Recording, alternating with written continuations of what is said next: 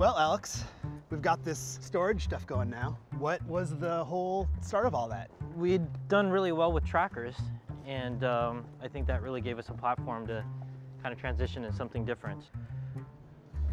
Coffee for me, please.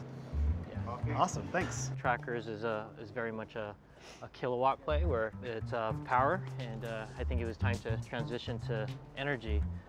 Actually, this is kind of neat. Didn't even realize this, but did you see the solar panels over there? Yeah. You can put it right on your house or right on your building or factory and use the energy from it, and you're at like 98, 99% efficient.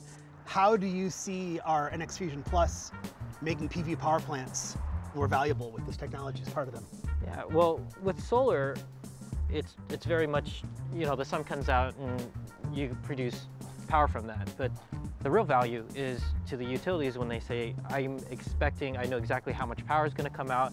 And when they don't know that, they have to turn on their peaker plants. That gets really expensive. That's you know, you have to respond to it very quickly, and it causes destabilization in the grid. So when you add storage to that, you can ensure that at all times you're putting the same amount of energy and power to the grid, and there's a tremendous value in that, and it's really complementary to solar. You started in residential, right? When you started your career? I did. Solar? I was 8 years in residential solar, and one of my favorite things to do was to stand next to the homeowner, with the homeowner, looking at the meter.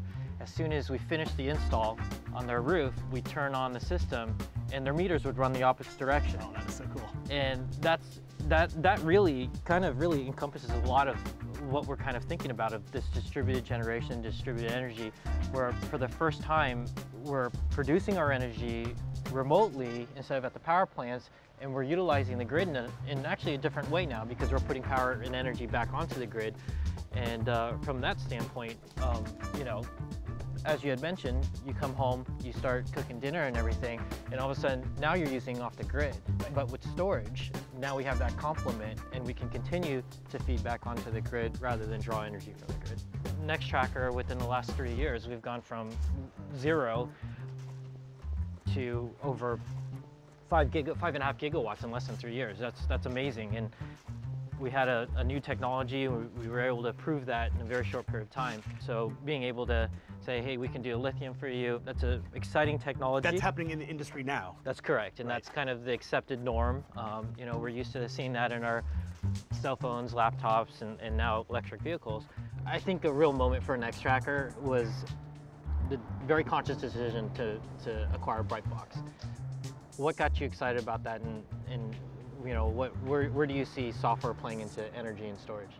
The machine learning technology we've developed at BrightBox is perfect for helping learn the customer demand profiles, and we can then help control and deploy the energy that we've generated and stored in our solar power plants to the best possible use. We're able to use big streams of data to understand how plants are operating and keep them operating at their best.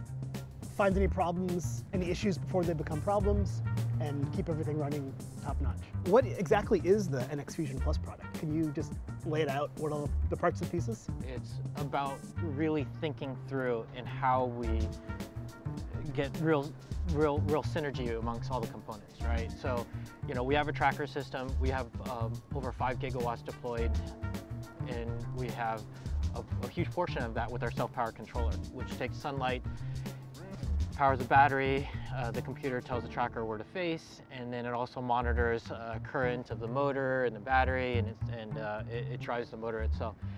This same technology can now be deployed in all the other components that we have. So it can help run the pumps in the storage unit and give the same communications back, and then rely on connected intelligence of Flex to drive all that information back in a secure fashion so that now BrightBox can go and monitor that. So why NEXTracker? We have great potential to bring new technologies that we think are better for specific applications.